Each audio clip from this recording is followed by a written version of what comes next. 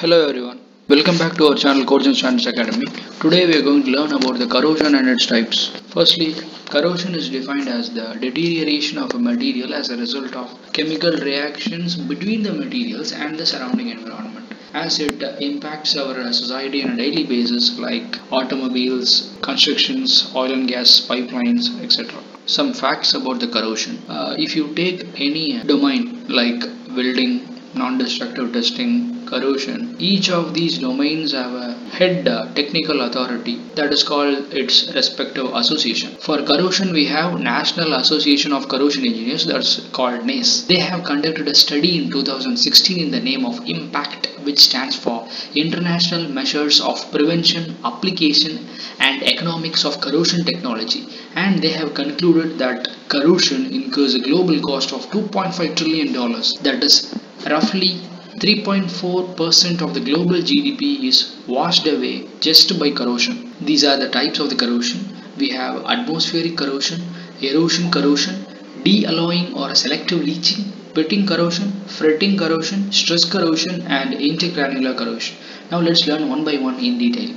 Firstly, atmospheric corrosion. Atmospheric corrosion is a type of wet corrosion caused by the action of electrolytes. In this case, moisture present in the atmosphere and the rainwater acts as electrolyte, which triggers the corrosion of the exposed metal surface. Erosion corrosion. It is defined as the accelerated deterioration of a metal that results from the relative movement between a corrosive liquid and the metal surface. As the fluid flows in high velocity, the metal's passive oxide layer may be removed or dissolved, leaving the alloy susceptible to damage. During this process, the metal may be removed in the form of dissolved ions or as a corrosion product that are mechanically swept from the metal surface due to the force of a flowing fluid. De-alloying or selective leaching. Selective corrosion occurs in alloys where one of the component metals is de-alloyed from the corrosive environment. This type of corrosion can be seen in brass alloy pipes, where zinc commonly used as another component. Here zinc is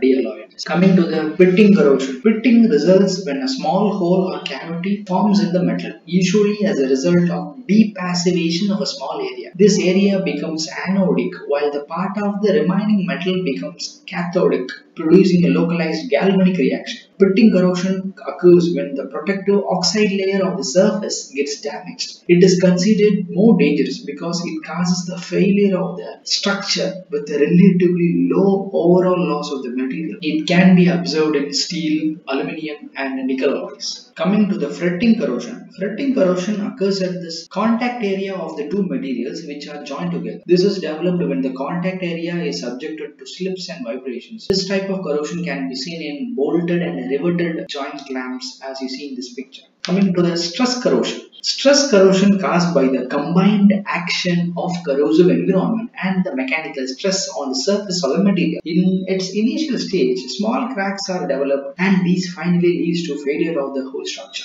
These type of corrosion can be seen in stainless steel when they are stressed in chloride environments. Coming to the intergranular corrosion. Intergranular corrosion is a corrosion occurs along the grain boundaries and the grains it is caused when there is a noticeable difference in the reactivity against impurities exist between grain boundaries and grains. This difference in reactivity occurs due to defective welding and heat treatment of stainless steels. From today's video, I would like to ask question at the end of every video and I will be posting the answers in my next video. Okay, today in this video we have learned about different types of corrosion. Now let me ask you, if you are making a product in a material, how will you prove your customer that your product is resistant to this corrosion? If you have any suggestions on any specific topic and you have any doubts in this video, you can write in the comment box, follow our Instagram page and LinkedIn page, and finally thank you for watching.